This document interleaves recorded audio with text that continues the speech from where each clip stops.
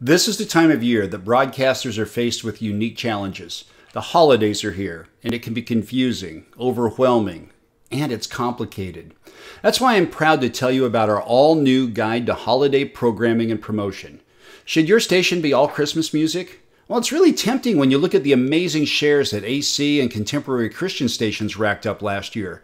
Some broke all-time records, the highest ratings ever in their market, and we're talking about top 10 and top 5 cities. That's tempting, but is it right for you? Maybe, maybe not. And if you don't go all Christmas, there are dozens of hand-wringing decisions facing programmers today.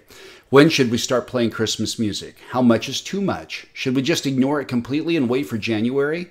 Or is there a way to compete with Christmas but not really change much of the music?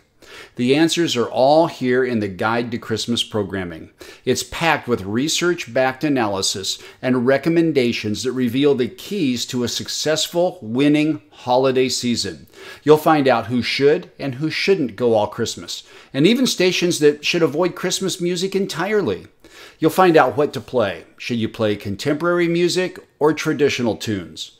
And the keys to building a winning playlist.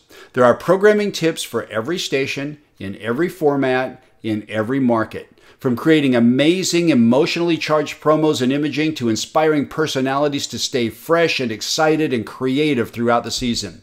There are ideas for promotions, major promotions, minor promotions, even some stunts, and how to turn existing contests and games into holiday-themed versions. And we also have some details on amazing Christmas programming, special programming that could help you win the holiday image whether you play any Christmas music or not.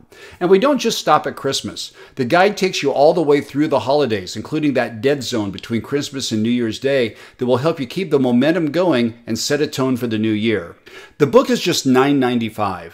Get it. A manager in a smaller market got an advance copy and told me that they used one promotion idea from the book, sold it to a sponsor in less than a day, for $5,000. How's that for a return on investment? And for programmers, invest the $10. Apply these concepts to your brand and start thinking about how you're going to spend the bonuses from the fall and holiday ratings periods.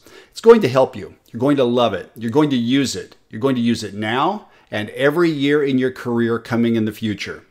Get it for everybody on your team and make this the year that you dominate the holidays in your market.